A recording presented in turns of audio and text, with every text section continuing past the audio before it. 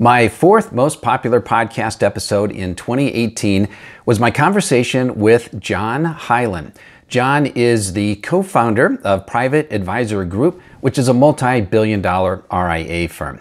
And I asked John, what's something that he learned in recent years that he wished he would have learned a lot earlier in his career? And his answer was time. He wishes he would have been more thoughtful in terms of how he allocated his time and just really understood how valuable time is. And so let me ask you this question. How do you think about time? Before you go to bed tonight, ask yourself, could you die happily in your sleep? Now, I know that sounds like a morbid question, but we're just really trying to get at, have you been using your time wisely?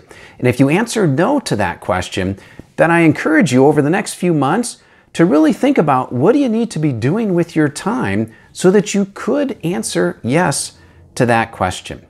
So we got lots of other great insights in my conversation with John Hyland, so I encourage you to click on the link and listen to the full episode.